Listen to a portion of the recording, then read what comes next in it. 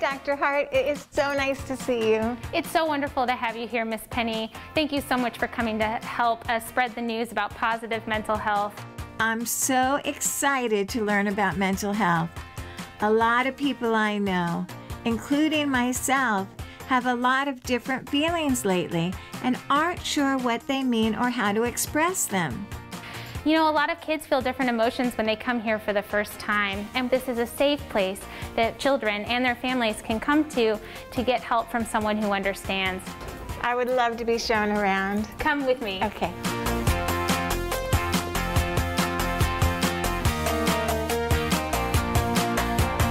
Dr. Hart, I'm so happy to speak to you. What is mental health? Well, mental health is really the way that we think, respond, and feel in the world around us. And it's just as critical as our physical health. When we're mentally healthy, our bodies also feel healthy too. You have to take care of your brain, which really does so many important things.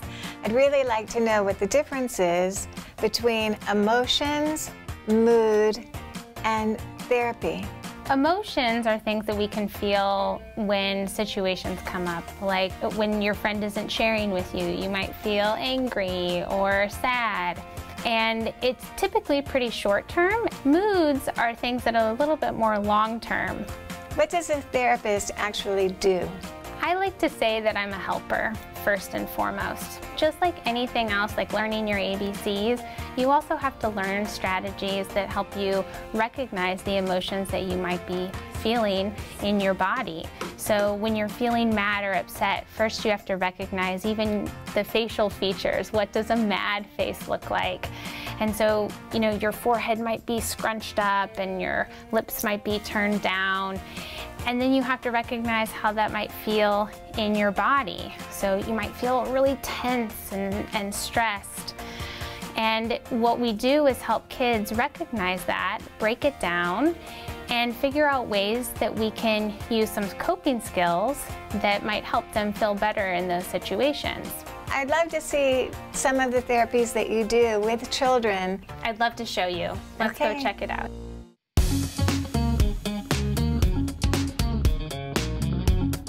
Are you ready to learn about positive mental health? Yes.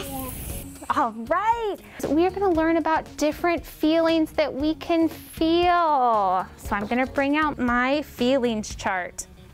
And there are so many feelings that we can feel. And sometimes you can feel lots of different feelings at the same time. Would you like to help me?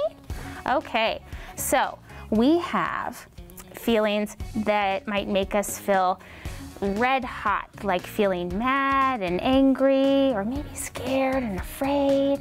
And then there's feelings that might make us feel blue, like feeling sad. We can also feel tired. We might feel happy or excited or calm or proud, maybe thankful. So we're gonna see how we're feeling today. How are you feeling, Charlie?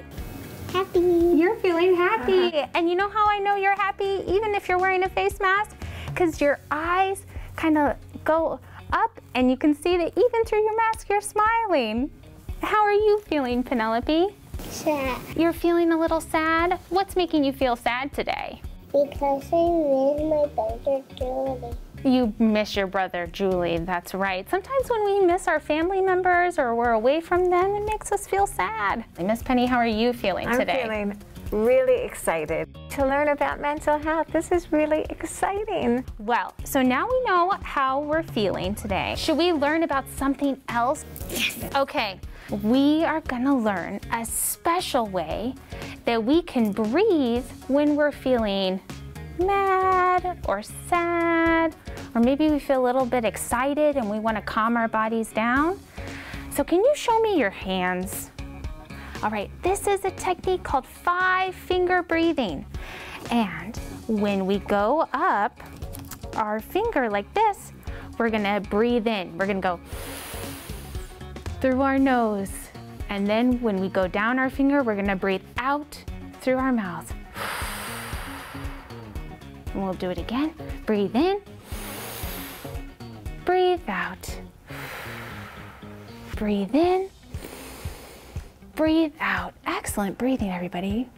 Breathe in, breathe out, breathe in, breathe out. How do we feel? Good. Yes, this is great. Sometimes we feel overwhelmed by our strong feelings and emotions. We can do this breathing exercise and feel more relaxed. When we use our breathing, it helps us to feel calm. So we're ready to learn. Are you guys ready to learn some things about positive mental health? Yes. Okay, everybody. I'm gonna have you all have one of my friends. All right, so now our puppets are gonna teach us about ways that we can be good friends, because being a good friend is really important, not only for making friends, but it also helps us feel really, really good about ourselves. Now that we know how we are feeling and are calmer, it's really important to learn how to communicate with our friends and loved ones. Charlie, you have Polly, the polite parrot. He's going to teach us about using kind words. So what are some kind words that Polly can use with his friends? Please. Please. That's right. Can everybody say please? Please. Thank you. Thank you. Let's say it together. Thank you. That's right. That's a great other kind word. All right. And now, Penelope, you have Shelly, the sharing sheep. And she teaches us about sharing with our friends. How do you think that she might ask her friend to share with her? Last time I was sharing with her and I was building a block, but I was going to pick or pay, but then I get into my dad's house here. That's right, you were playing with the blocks and you gave the blocks over to your dad and you were sharing with him. That is so nice. Let's give Miss Penelope a big thumbs up, because that is a great example of sharing with her friends. And Miss Penny, you have Monty the merry monkey. And he loves to have fun with his friends. How do you think he might have fun with his friends? You want to dance with me? Would you like to play with me? I want to tickle you. I want to tickle you. Hello, hello. Let's play hide and seek. You can play hide and seek. You can dance with your friends. Those are all super fun ways that you can play with your friends. You can find me. How you can't find you. That's right. That's a great way to play hide and seek. And this is Ellie, the eager elephant, and she likes to teach her friends how to listen with her big elephant ears and take turns talking. Because when we talk with our friends, we have to wait and listen until it's our turn to talk. Do you think you can practice that with me right now? Yeah? Okay, let's try. Hello? Hello. Hello. What's your name? My name is Charlie and I have a pet called Your name is Charlie and you have a pet called Polly. Charlie, how are you feeling today? Really happy today. It's an awesome day. Okay, so now we're gonna share like Shelly would want us to share with our friend Penelope. So let's have Penelope take a turn. Hello? Hello. Hello, Penelope. How are you today? Good. Good. I'm so glad to have you here. Hello, Miss Penny. Hello. Welcome to FIU. Thank you for inviting me. We are so happy to have you here today to learn about positive mental health. Oh, it's so important. It is. Well, we are going to play some more games with our friends. So let's say goodbye. Goodbye. Goodbye. This is called Guess How I'm Feeling.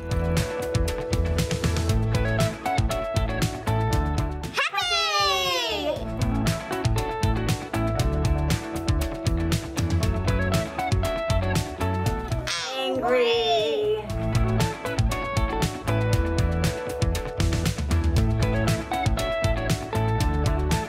Sad. Good job, everybody. Thank you for your help, Shiny.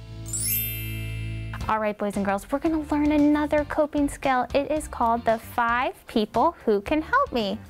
Because when we need something, when we need help with something, it's important to know who we can ask for help.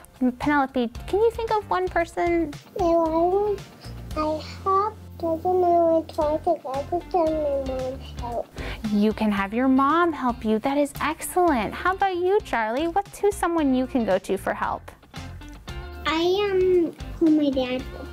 You could call your dad for help. That's right. Miss Penny, is there someone that you could call for help? I call my grandma. Grandmas are great to call for help, absolutely. So maybe you'd ask a friend for help. We can ask our teachers, we can ask our mommies and daddies or our grandmothers and our aunties, our uncles, maybe our cousins. So we have talked about breathing and our 5-finger breathing, our feelings, how to be a good friend, and how to use our social skills like using kind words, and how to share, and how to have fun, and how to listen and take turns talking. The 5 people who can help us. And so now I think we need to take a little dance break playing our game, Freeze Dance. Does anybody know how to play Freeze Dance? I know. Yes! When the music is going, we're gonna be dancing. Let me see those dance moves. Nice dance moves. And then when the music stops, we will freeze. And what's important about this is that this actually really teaches us how to also have positive mental health, because when we can control our bodies and our emotions, it helps us to be better friends, it helps us to learn and play better, and it helps us to practice these skills, because all of these things take practice. Sound good? Are you ready to play? Yes. All right. Okay, everybody, get ready to dance.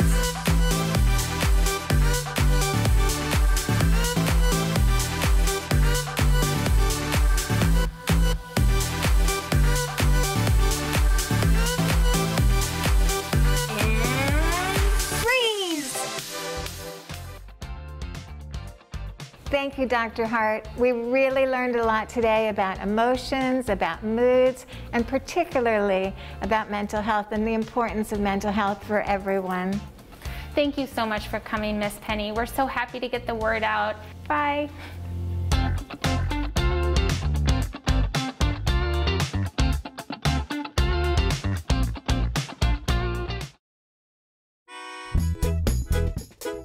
Hi, boys and girls, it's Miss Penny.